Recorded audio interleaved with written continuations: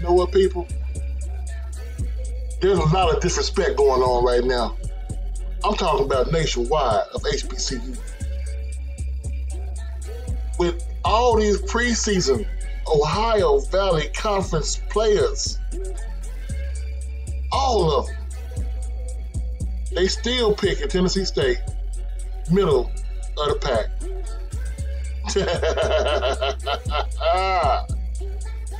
Are you kidding me? This is, my opinion, the number 2 HBCU football school in the country. They theoretically have more tradition and NFL players drafted than any other HBCU. So history is there. I think they're going to win the OVC and get the playoffs because of one player in particular. What I want folks to understand is that Kayvon Pope, when he originally was supposed to go to Ohio State, the man played receiver. Yeah. He was a receiver that transferred into be a linebacker. He was one of those kids where you play every part of the field, right? Every position on the team. But the thing is, that's actually great for the new kind of offense. When you have a linebacker with any kind of receiver skills, I'm not saying you got to be Jerry Rice, but any kind of receiver skills and that kind of speed, yeah, that's your middle linebacker. And that's who Tennessee State has as a middle linebacker. Man with hands, 6'2", I believe now he's up to 235, 225, something like that. But coming out, he was a 6'2", 205 receiver. That's who you have. That's what I think the big difference is going to be. With the amount of preseason all conferences they have at Tennessee State, I don't care what people say about the Ohio Valley Conference being an older conference, it really is, but it's not that deep. I really have put Tennessee State as my second best HBCU team behind Jackson State. I'm not doing the preseason before the season thing. I think that's kind of not intelligent. What I'm talking about is where it's going to end up. They'll be the second best HBCU team out there end of the season. They will also win the Ohio Valley Conference. Put money on that. Are you seeing the plays I'm seeing? One of the reasons why people put players at linebacker or cornerback is because they have lack of hands. They can't catch. They don't have the vision to break the hole. They can't break a tackle. This man can. I mean, honestly, he really can. He could be a running back, be a fullback, be a tight end, be a receiver on this level. But he knows his best chance will be playing middle linebacker. And the whole thing about him leaving Ohio State, you basically waited 4 years. You were told you're going to be a starter. You have one of the best recruiting classes at the time involving you as a centerpiece. In your time at Ohio State, they changed the defense. Ohio State used to have a, a 4-3, 3 linebackers and 4 linemen. Going into his senior season, they switched to a 2 linebacker only defense, bringing the safety down. Basically a 4-2-5, which means only 2 linebackers won't get to play. That's why one of the other linebackers transferred out at the beginning of that week as well. That's why he transferred.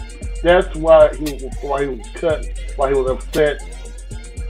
You have dreams of getting mama out of the house, out of the hood, or whatever you want to call it, right?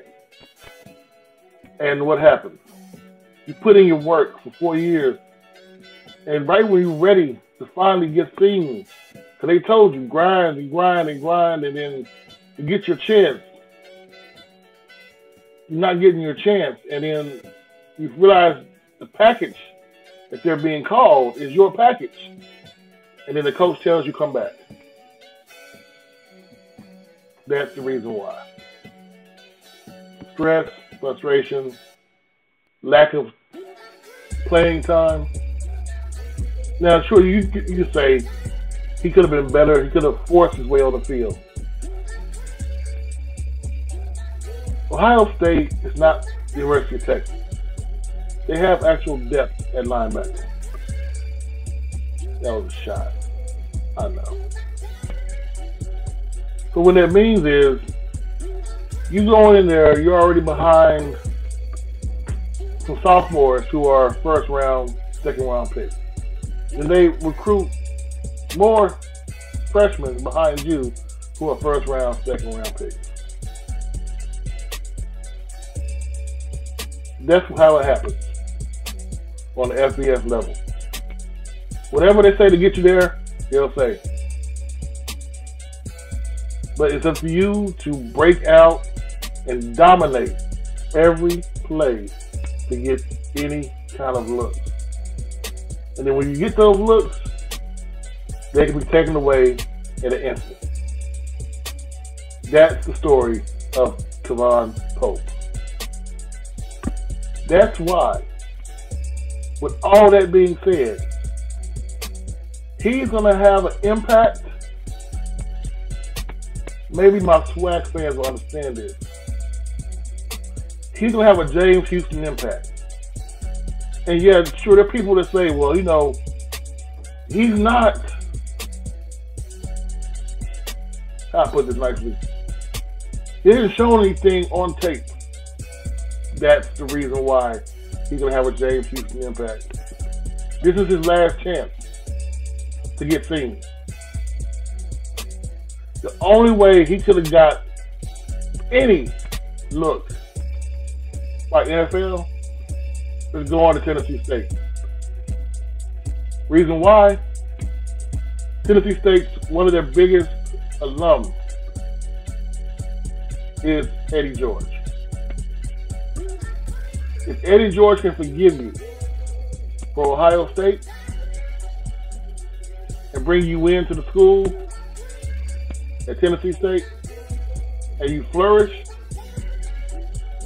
maybe get into the playoffs, you will definitely get seen by the NFL. You may get drafted by the NFL, which would be a big FU to Ohio State. But it would be a big shot for HBCUs and FCS schools who look at the fact that these are the kind of kids that need to come to HBCUs and FCS schools.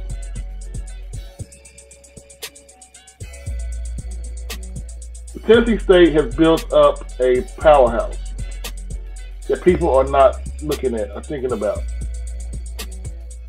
By getting the quarterback from Austin Peay, who was the freshman of the year, they already have a returning, well, sophomore now, but was freshman of the year from Tennessee State at right. Getting Mr. Pope, a senior, a middle linebacker, they have revamped this team. Every hole they had, they fixed.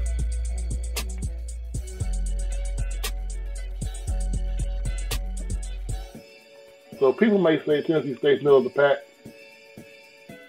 I'm picking them to win the Ohio Valley Conference. You don't believe me?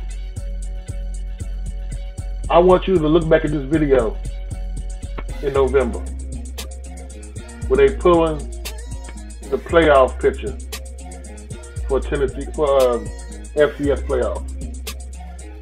And lo and behold, guess who won't be in there? One of the reasons why is, well, looking at their schedule, I mean, hands down, this is a schedule that every single person, well, besides one, having one HBCU used to do. Because you know the narrative now. We figured the narrative out. When you try to make that move up, and people see threatened, or you're not bowing down and kissing their ass, they want you to play the biggest dog in the block. So they want to put you back where they think you belong. It's sort of like reverse bullying. They can't do it, so they want someone else to do it for you. But this is the schedule that Tennessee State has got. Eastern Washington could be a win. If they win one of the first 3 games, which are very doable, they may only lose one more game in conference play. And with that schedule, only 3 losses, they're in the playoffs. And also the number 2 HBCU in the country. Coach Simmons, I am out.